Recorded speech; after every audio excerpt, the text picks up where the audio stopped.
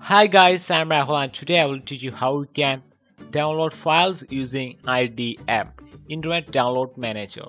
It's pretty simple. When you have downloaded something, it will download in the browser.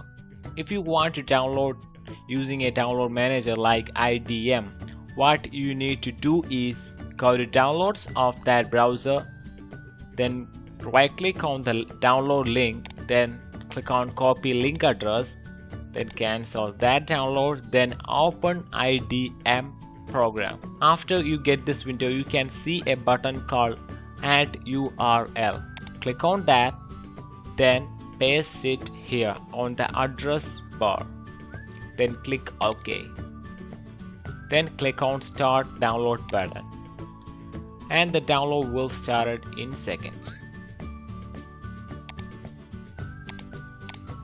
I hope it helps guys. Thanks for watching my videos.